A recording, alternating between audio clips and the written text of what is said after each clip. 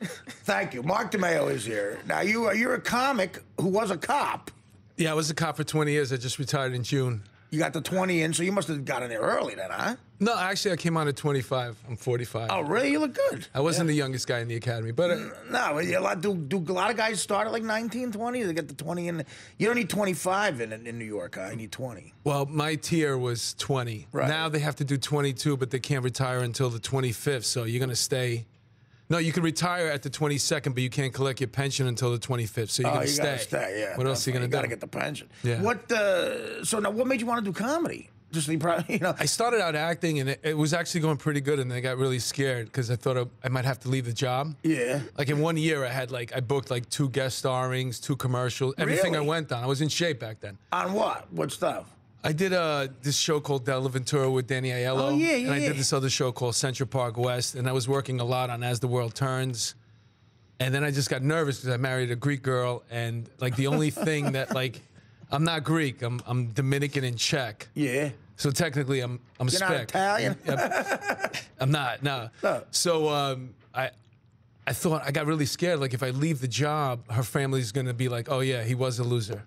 Oh. So I stayed. Wow. And I switched to stand-up. I just wanted to do it, and 15 years later, you know what I figured? I figured I'd quit as soon as I had to, and 20 years later, I was eligible for retirement. But that's not needed to switch to. It's hard to do stand-up. You just made yourself do stand-up. No, I wanted to come up, because you know what? If you're doing acting in New York City, you know as well as I do, I couldn't go to L.A. because I had a family. But if you're doing it in New York, you have to have something. You got to have a one-man show, or you got to do something else. Yeah.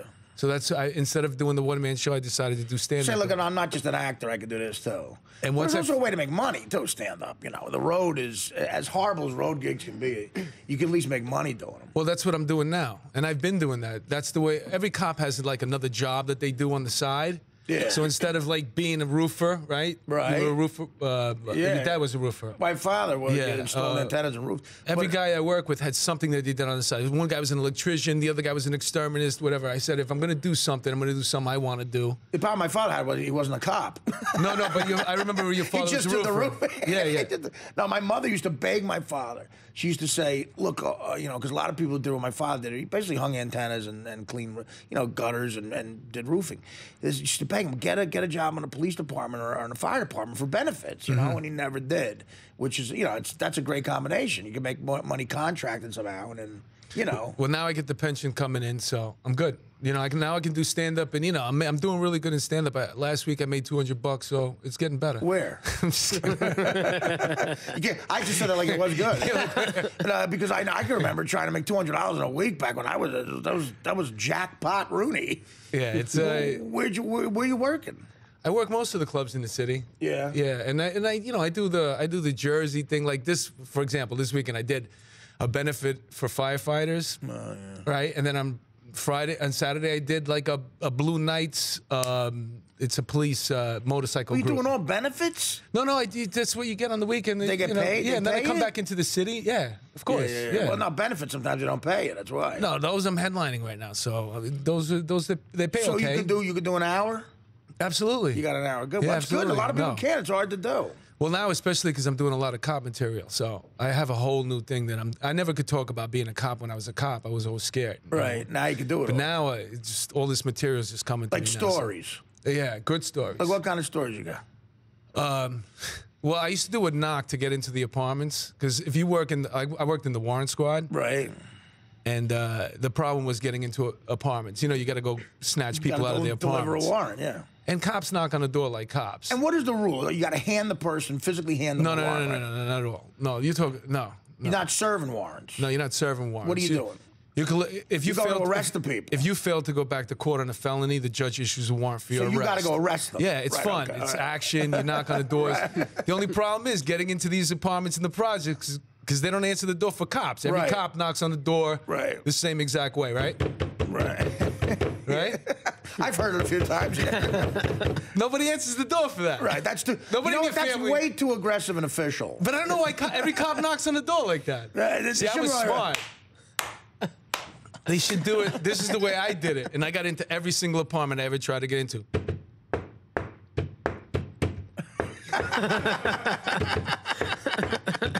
That's great.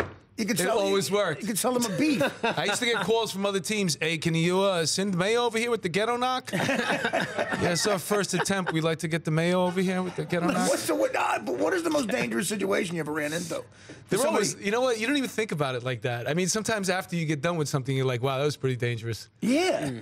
But it's action, so it's fun. In the moment, you're like... You don't think about it. You don't think about it. I mean, it's exactly what you want to do if you're a guy. You're out there running around. You know, you got a gun. You're snatching people, you're body allowed snatchers. to have a gun. Yeah, you have a gun. You have a vest. I never really wore my vest. I'll be honest with you. A lot of guys don't. Why? Well, just because you're working in Harlem, it's 95 degrees. You're like, you know what? Shoot hot. me. I don't care. I'm not wearing my vest. I'm not wearing. You ever have to fire your gun? You know what? I hate saying no because then you just become like so boring. No, that's not true. No, but people if you get it out and start going, freeze or I'll shoot, that's pretty exciting to me. I mean, I'll take that. People don't ask you that. They ask you, did you ever shoot anybody? And as soon as you say no, they just walk away. Like, they're just like bored with you. They want a story. You know what I say now? Yeah. I say, I'd rather not talk about it if that's okay. That's perfect. And then they usually That's like, perfect. did I touch a nerve? I'm like, can we just switch subjects? That's perfect. And then like all of a sudden, I just became the most fascinating person in the room. No, you know it what is. I'm saying? Listen, that would win in any room I'm in. Brent, what about this? Are you aware of the ghetto knock, Brent? Never aware of the ghetto knock. But girls love cops, don't they? Like, did you find when you were a cop? Cops get a lot of women. Yeah.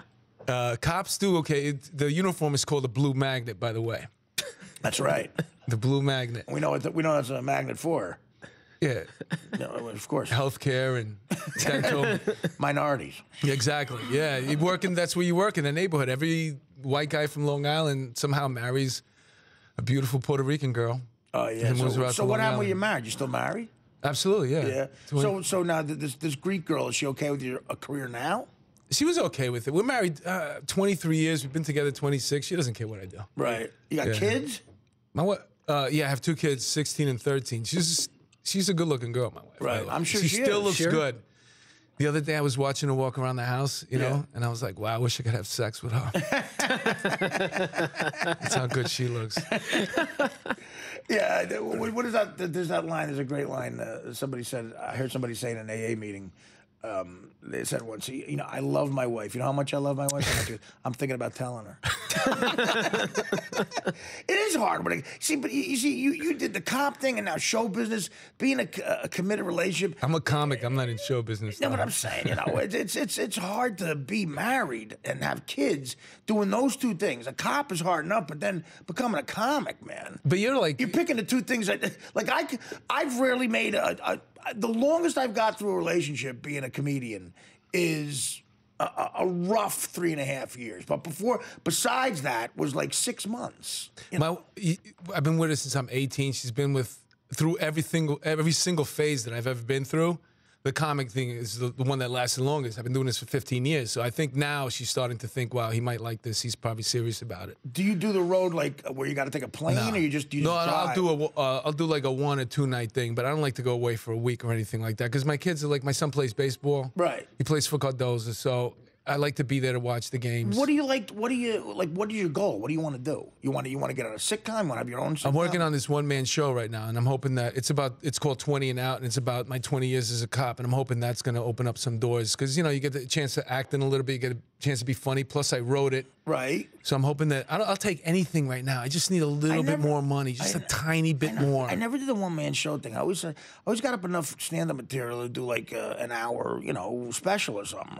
And I'm like, some agents are like, well, if you put a little drama in that and just don't hold a microphone, you could call it a one-man show. You could just go, look, add one scene where you're crying over your old man or something. I got that scene. You don't hold the mic.